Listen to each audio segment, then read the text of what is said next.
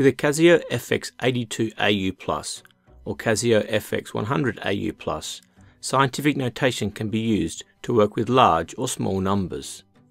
The use of the calculator's memory to store these numbers can be useful.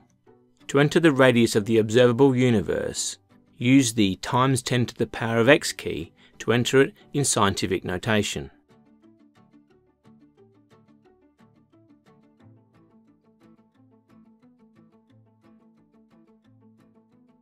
To store this value as A in the calculator's memory, press Shift and then the recall key, then choose the negative key as it corresponds to the red letter A.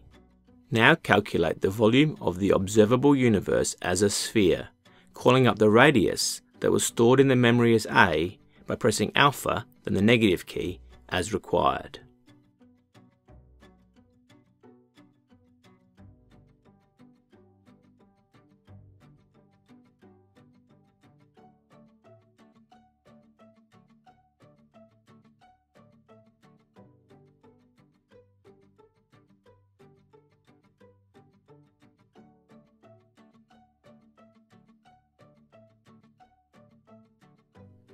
As we can see, this large value is presented in scientific notation form. To convert this volume to cubic millimeters, this answer needs to be multiplied by 10 to the power of 9, being the number of cubic millimeters in a cubic meter. Helpfully, this answer is temporarily stored in the calculator as ANS, the last answer. This last answer can be called up by pressing the answer key. It can also be called up and operated upon by pressing any operation key, like division, subtraction, etc.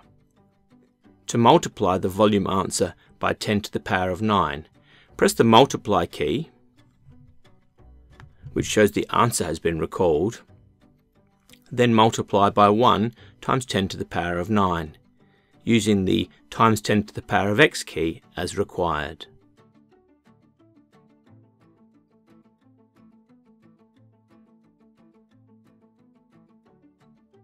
So, the universe's volume, measured in cubic millimeters, is pretty big, but a googol, being 10 to the power of 100, is more than 10 billion times bigger.